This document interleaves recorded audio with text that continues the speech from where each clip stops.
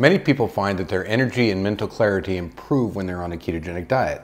But if that's not your reality, there are some common keto mistakes that we're going to cover in this video. Okay, so the first thing I think we should get out of the way is keto flu. And if you're familiar with keto at all, you probably have heard the term keto flu. It's not what we're talking about in this video, but it's worth mentioning because it is something that is very common at the beginning of starting a low carb or a keto journey. And that is simply because you are robbing your body of its energy source that it is used to using, right? So if you've gone from a high carb diet and to a very low carb ketogenic diet, well, your body's not getting that glucose that it easily burns for energy. And that is going to leave you fatigued. It's going to leave you hungry, possibly. It's going to possibly give you some headaches and things like that. That is keto flu. Fortunately, it's usually right at the beginning, and it only lasts for a couple of days to maybe a week, and it will self-right itself. Right. Your body's going to figure out how to create the enzymes and processes to efficiently take that fat and make it into ketones for energy.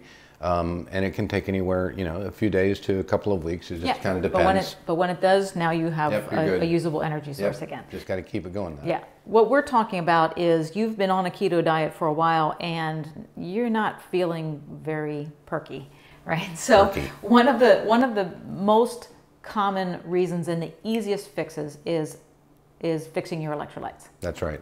So electrolytes are basically minerals with electrical charges. And the basic ones are sodium, potassium, magnesium, chloride, and they help with all sorts of processes in the body. They help nerve conduction, they help muscle contraction. They also help with the body fluid balance, right? And the fluid in your blood vessels and all that. So being dehydrated can cause a lot of feelings of fatigue. Mm-hmm. So your body is going to flush out a lot of these minerals when you go on a low carb diet, because your glucose is low and your insulin is low. The kidneys automatically kind of just start flushing some water out. If you're even a little bit dehydrated, that can cause an really immense change in your energy level. Yeah, and even myself, now I don't do keto, but I do low carb, and I've been on low carb for years now. But every morning I will get up in the morning and I will just take 12 drops of this, literally drop it into my blessed and grateful mug and fill it up with water and chug it down. It's the first thing that goes in me in the morning. Right. It's a little briny, but I've kind of gotten used to it, and it's a great way to rehydrate. We just naturally get dehydrated overnight. Yeah. So I basically ensure, and this has all of the important electrolytes that Keith talked about: magnesium, potassium, sodium, and chloride. Yep. And I will say that I'm not as consistent as you with that. But like after a hockey game, or if I'm out working and I'm very sweaty and hot, I'll usually take a shot of that. But I tend to put a lot of salt and other stuff on my food, and sea salt and whatever. And so I always kind of figure I'm okay. But well, you always figure you're okay. I always figure I'm okay. That's right. So another thing that I notice a lot of times with people that I'm coaching through getting into a low carb lifestyle is that you go way too low in calories. And I think there's two reasons for this, really. One is that, when we decide to dedicate ourselves to something and we start to see results, because keto produces really rapid results, we think, wow, this is great. Let me push it a little bit harder and just go lower in calories. So what you're actually doing is you're inviting in a lot of fatigue when you do that. But another reason that is kind of one of these crazy things that we didn't used to see in dieting, when you go on a low carb, high fat diet, you do not feel that hungry. And I have had people say to me, I'm a little bit worried. I have this meal and I'm not hungry for it. High fat meals, high fat foods are very hunger satiating. And when you cut the carbs, particularly the refined carbs, your blood sugar level stays nice and steady. So you don't go up through those dips and valleys where you get really hungry. Or hangry. Yeah. As it's kind of been come to known, yeah. Right. That's a whole fourth meal Taco Bell thing. Did they start that? They may have, I don't know. There's a moment at night when all you want is fourth meal. Yeah, but it's definitely a thing. But yeah, so low calorie. I mean, you know, we've been taught for a long time that if you're going to lose weight, you got go low calorie, right? And cut the calories, and that's still back in our minds. I think calories are important, but you self-regulate your calorie intake much better when you are eating to stabilize your blood sugar, and you do that through ketogenic diet or low carb diet. And it's important too. You track your intake to know what your calorie level is and your macronutrient levels, and then make sure that it's okay to have a low calorie day every now and then, but just don't string a bunch of them together. You know, that's going to cause not just that fatigue and that issue not having them enough calories, but it can also cause some other issues, you know, metabolism dropping and things like that. Yeah. So. Yeah. Well, and that goes right into our next tip, and maybe this is part of like our traditional understanding of dieting as well.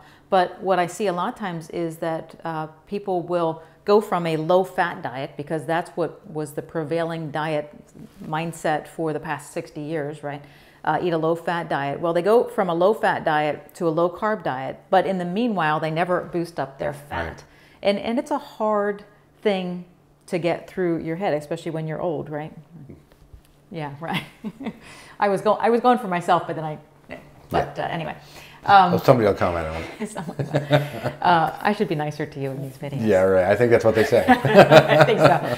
But it is a hard thing for us to get through. It was hard for me to adopt that. Yeah. Allowing yourself to put butter on vegetables even is something that's hard to do. I think even buying, not automatically buying lean meats. Yes. And things like that, and going for the more fatty cuts that we've just been, all these years told that, stay away from those, right? And eat turkey and chicken and, all these things. Yeah. If you're doing that and you're cutting your carbs, you're just not getting that fat. Yeah. You know what's interesting, and I've never really thought this through much before, but the fattier cuts of meat, and even when we're talking about like ground beef or chicken thighs compared to chicken breast, which is chicken thighs are higher in fat, they're cheaper. At least they are right now until this video comes out. Yeah. Well, I don't think we have that much influence, but so have that benefit as well. Maybe that'll help you get into the higher fat. Yeah, it's a little bit more affordable. But the reason we bring that up in this video is if you're eating low fat and you're eating low carb, well, where's your body getting the energy from? Yeah, there's nothing there. Yeah. Yeah, you're robbing it of both of the really fuel sources that your body's made to use. Yep.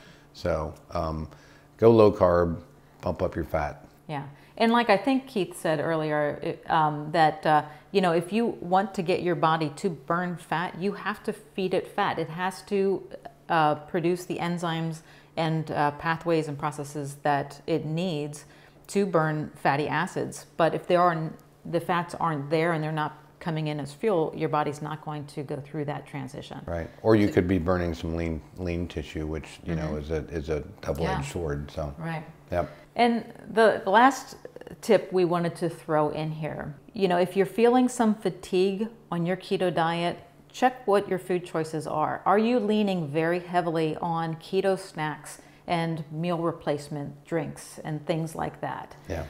They might get you at your macronutrient level that you're trying to reach, but there's no comparison for the nutrient profile that you get in whole foods. Yeah, these things are going to be highly processed.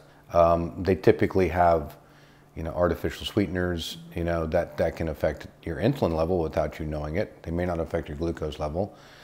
They can stimulate your appetite. They can make you eat more than you need to eat. I mean, you grab a keto bar or a, meal replacement shake. It's very convenient. It's very, you can eat them pretty quickly. Oh, yeah. Pretty easy to have another one, and then you're starting to throw things off. So, if you are feeling that fatigue on your keto diet, please don't be turning to those things. Yeah, and it's not hard to go the whole food route when you're eating good high fat foods. We're going into summertime here. It's a great time to pull out the grill and make meat and vegetables on the grill. Fatty meat. Yeah, Yeah, you don't have to go with the skinless, boneless chicken breast. Yeah. I can taste it. It's just so dry in my mouth. I can just taste it right now. But you can go ahead and have a steak and enjoy the good things, eggs. Saute some vegetables and butter, and yeah, good to go. It's good to eat. So if you are wondering what are good low carb choices, we do have a downloadable list that we will leave links here for you that you can grab. 100 low carb foods. It is in one page. Very nice and convenient. You can put it on your refrigerator. Yeah. So we will leave links for that. Thanks so much for watching, and please subscribe to our channel, and we will see you in the next video. See you next time.